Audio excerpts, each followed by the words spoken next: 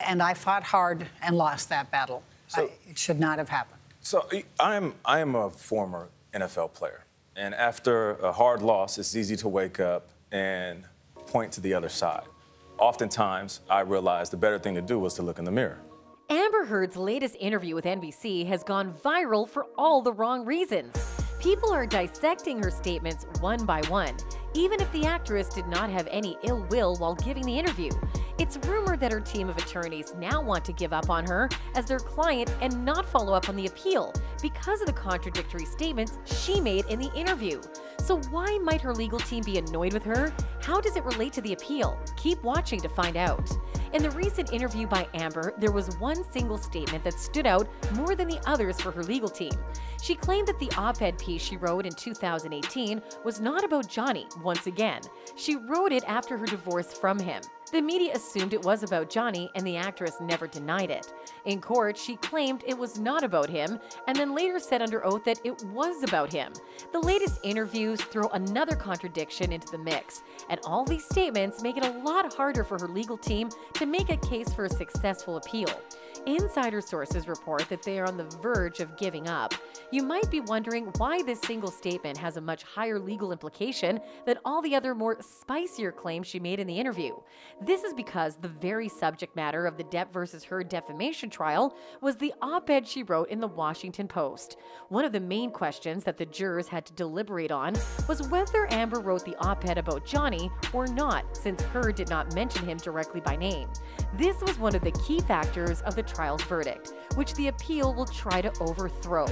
The more Amber speaks out about the op-ed, the more confusing it becomes for both the judge and her legal team to frame as an appeal. Amber sat down with Savannah Guthrie on NBC's Today, the previews of which aired on June 15th. In the interview, Heard answered many questions about the trial.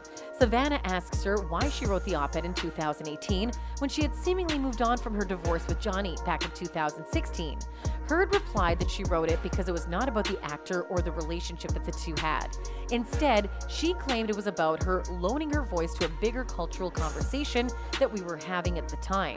The actress was alluding to the #MeToo movement, which was extremely well known in 2018, and gave a platform for survivors of domestic and sexual violence to speak up. The jurors themselves had declared that Amber indeed wrote the op-ed about Johnny, hence her statement directly goes against the jurors. Meanwhile, in court, in her opening testimony, she was asked by Elaine Bredehoft whether she wrote the op-ed in question about the actor. She claimed under oath that it was not about him, but about how she escaped her marriage and her personal experiences. Later in her cross-examination by Camille Vasquez, she was asked why she thought many would support Depp during the trial. The actress said, quote, "I know how many people will come out and say whatever for him. That's his power. That's why I wrote the op-ed."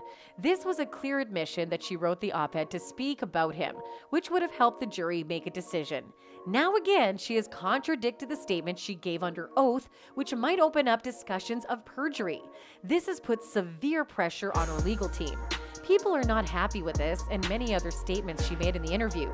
One person wrote, "Not a hint of sincerity in her face. Can't believe she ever passed as an actress," referring to her sully expression throughout the interview.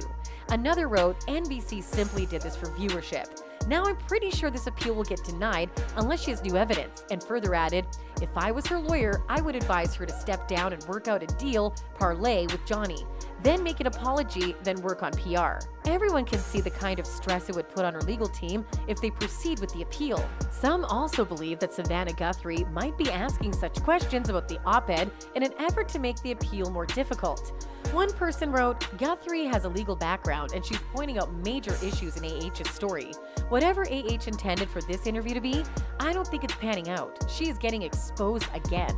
The judge might also be reconsidering the appeal, as she made more claims in the interview that the judge and the jury were influenced by social media and paid witnesses.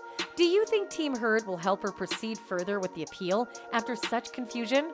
Let us know in the comments down below. Make sure to like and subscribe to keep in touch with our latest uploads. See you in the next video.